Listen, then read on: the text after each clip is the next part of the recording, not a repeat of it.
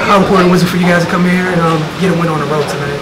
I think it was really important. You know, for us, we know we have been having some struggles, and especially on the road. I think the game on Friday was a tough one for us, so we wanted to come out and make sure we got a win tonight. We know Washington's a tough team. We knew they had a lot of rest. We know they have a lot of players on their team. So in the second half, we did a better job of being aggressive. I think we went to the line 19 times, and that was showing we were being aggressive. And then obviously Gloria and I in a screen row, and her being able to just dominate in the second half. All right, Gloria, I guess if you can answer this first. With you guys being kind of the vets on a really young team, obviously know there's going to be some bumps and bruises with the youngsters. Talk about the job they've done to this point and how much room you guys have to grow. We talk about they're not rookies anymore. I mean, everyone has to contribute somehow. And at the end of the day, you know, we are vets, and they're looking at us to set an example.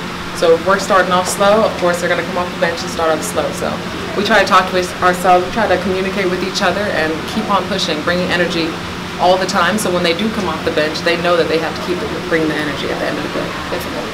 I realized if Sky looked like you were picking your spots at times, especially with Glory rolling.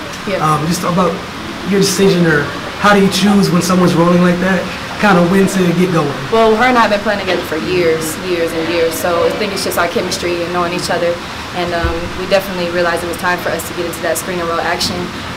The way Washington plays, I was kind of taking two players, and she was just rolling to the open spot and just being really confident, whether it was knocking down her shot. I think that opened up the lane for her hitting a few threes, and then being able to roll and pop, just reading off of her and just trying to be aggressive.